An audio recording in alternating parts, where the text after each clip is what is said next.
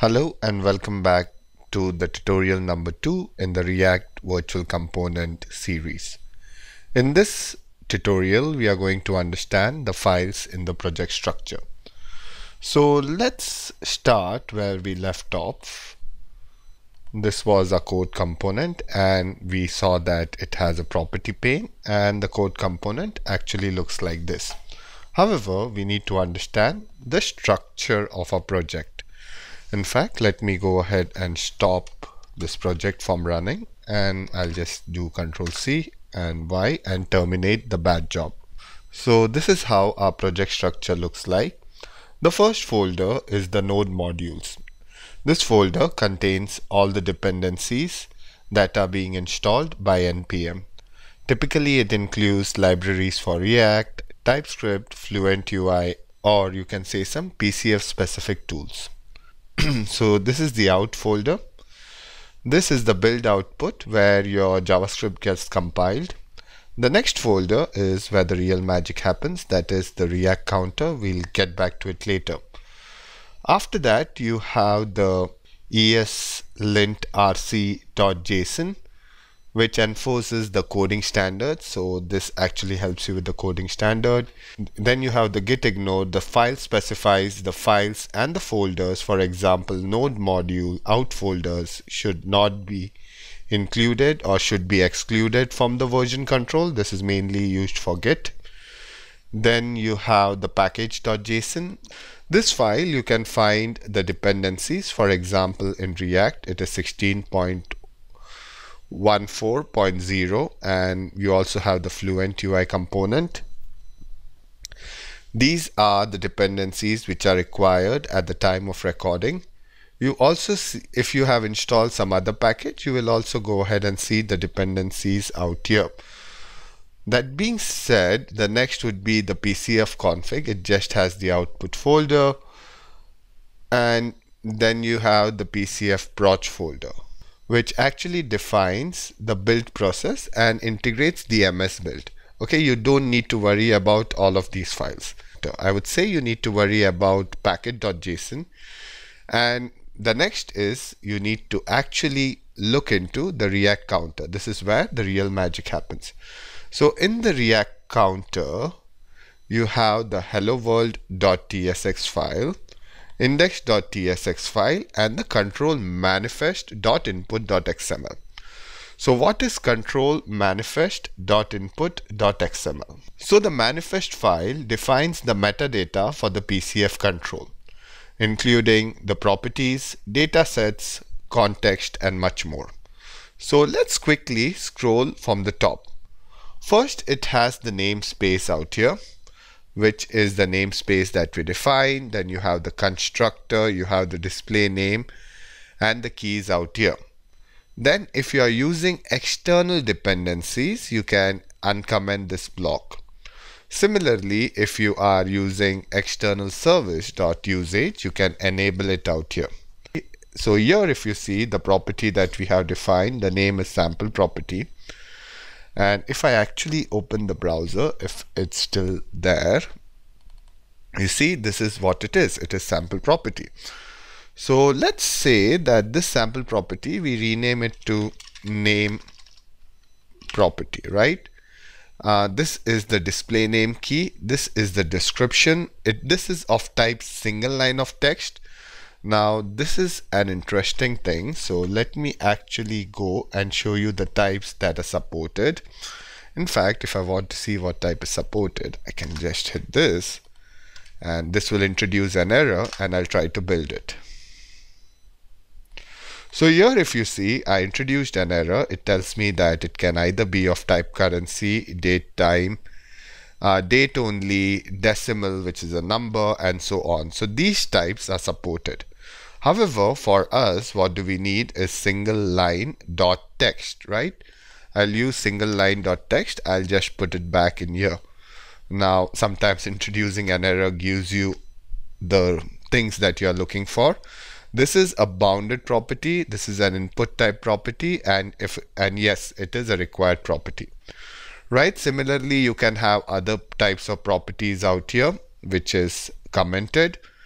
Then here you have the entry point for your project, and it is index.tx. Here you have the platform libraries defined, such as React and Fluent. If you want to go ahead and use CSS, which we will do in the later part of this demo, you can use the React counter.css. Now, if you look at here, we don't have a folder, so you need to create a folder named CSS and then add a file in it.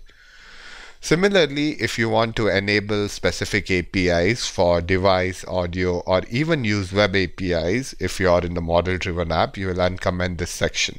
Control manifest.input.xml is the file which helps you define the metadata and also define the properties that will be visible in the property pane. So as I told you, index.ts is the file which is the entry point.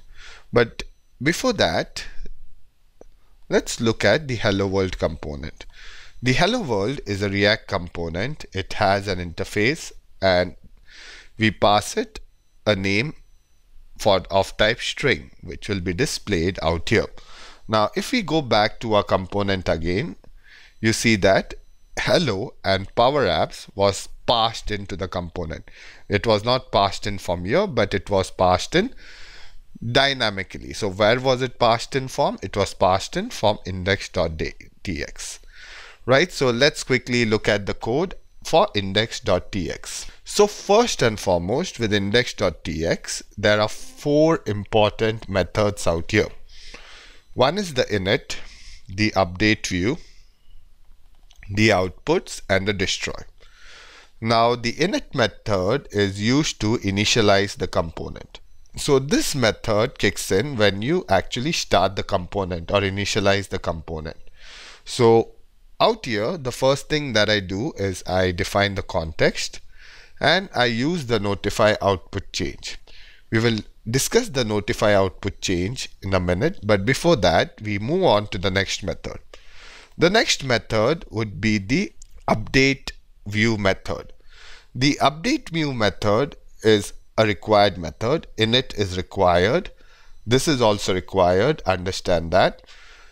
You cannot just remove these methods. And the update view method is called whenever something in the property bag updates.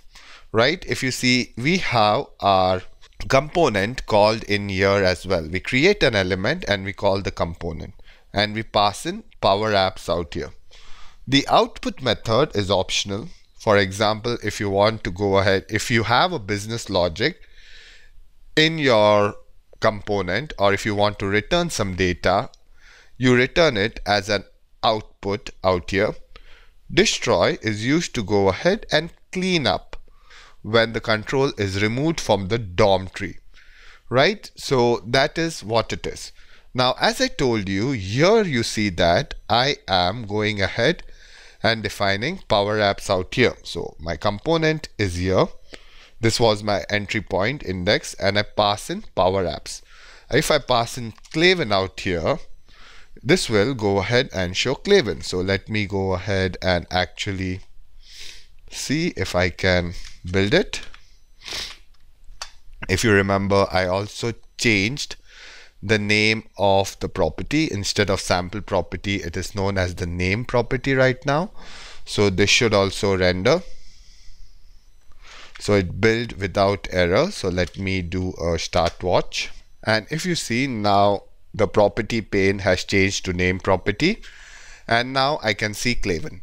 Now what if I want to type in something out here and this gets updated out here? How can I do that? So let me go ahead and stop the execution again, and we will go ahead and configure it right now. So I go to the index.ts file. What I do is I can actually remove this. And if you remember, the update view method is called when a property in the property bag updates. So I have the context out here. The context is usually used to access the variables in the property bag, right? So I can go ahead and access parameters. And what parameters do I have out here? The parameter that I have is the name property, and I can access it as raw. Now there is an error out here. It tells me a string is dot null is not assignable. So what I can say is that if it's that, that's okay, or else I will just pass it Power Apps, right? It was Power Apps previously. So I'll say this, I'll save my file and I'll run my component out here. I'll build it and I'll start watch it. Perfect. So if you look out here, it shows me hello Fernandez because Fernandez is out here, and I can actually say in Claven Fernandez. As I type, it is visible. If I remove this and if I refresh my component, it shows me hello Val because it has something in it, right? Only if it was empty, then it would have shown Power Apps. And that's pretty much it. So here, my friends, you have understood the file structure. You have understood the methods that come into consideration: initialization, updating the views, and how update view method is triggered every time something changes in the property bag, as well as you understood the important file, that is the control manifest.input file, where you can define the properties in the property bag. And then we saw how a component, this particular hello world component, is been called from the index.txt method. And we'll focus on other elements of your React component. Thank you. Bye-bye.